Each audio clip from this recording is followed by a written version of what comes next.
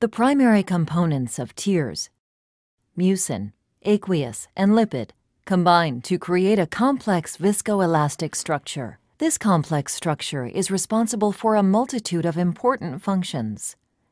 Lipids prevent evaporation, lubricate, and stabilize the tears.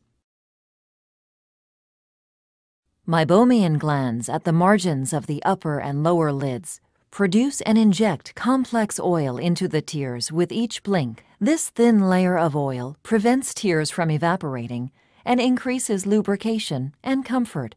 Additionally, the phospholipids found in this oil stabilize the tear layer and improve cohesiveness.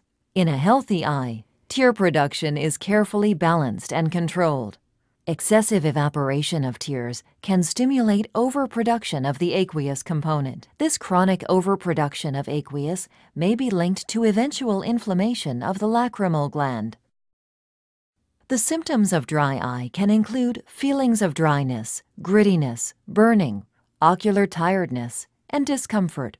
The oil produced by the meibomian glands becomes increasingly cloudy and thickens further to a paste-like consistency. On manual expression, these properties, as well as plugging of gland orifices, may be evident. As the condition worsens, eyelids display signs of inflammation and dilated blood vessels. With dry eye, sensitivity to environmental factors like wind, temperature, and humidity increases.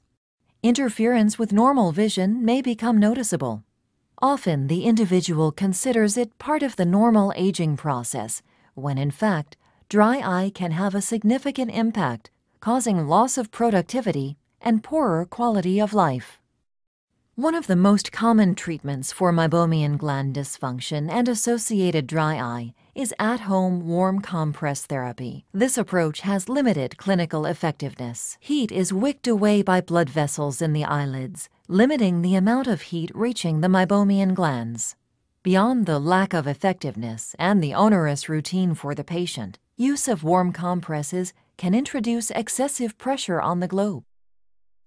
The LipiFlow system uses heat and pressure to clear blocked meibomian glands. By applying heat directly to the glands on the inner eyelid surface, heat rapidly and efficiently raises gland contents, liquefying any blockage, making it easier to remove from the gland. Gentle pressure is applied from outside the lid from the base of the gland to the gland opening, removing blockage and flushing dead cells from the gland. During this process, stagnant gland tissue may be removed from the glands. Maintaining normal meibomian gland health and function is critical to the long-term maintenance of ocular surface health and good vision.